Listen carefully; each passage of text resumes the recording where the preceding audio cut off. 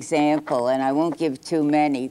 Hawthorne has a short story that some of you may know called the Maypole of Merrymount, about two colonies in old New England, and the emblem of one is a whipping post, and the emblem of the other is a maypole. And the story begins when the colonists of the Maypole colony are celebrating the Lord and Lady of the May's wedding. And it's a hectic moment in August. It's not bland springtime, the way May Day is supposed to be.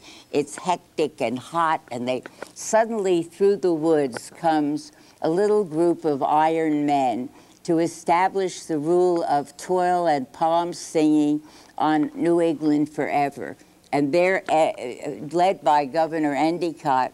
They've come from the Puritan colony, the colony whose emblem is a whipping post, et cetera, and they take the Maypole dancers prisoners, and they cut the hair of the young men dancing into the proper pumpkin cut. In one way, it's Freud's civilization and its discontent. In another way, it's about the fall from Eden.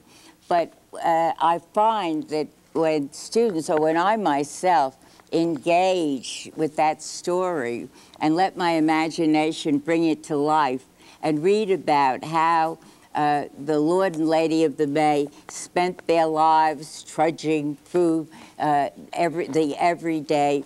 They never wasted one regretful moment on the vanities of Merrymount. But then you ask yourself, what am I doing when I go to a classroom?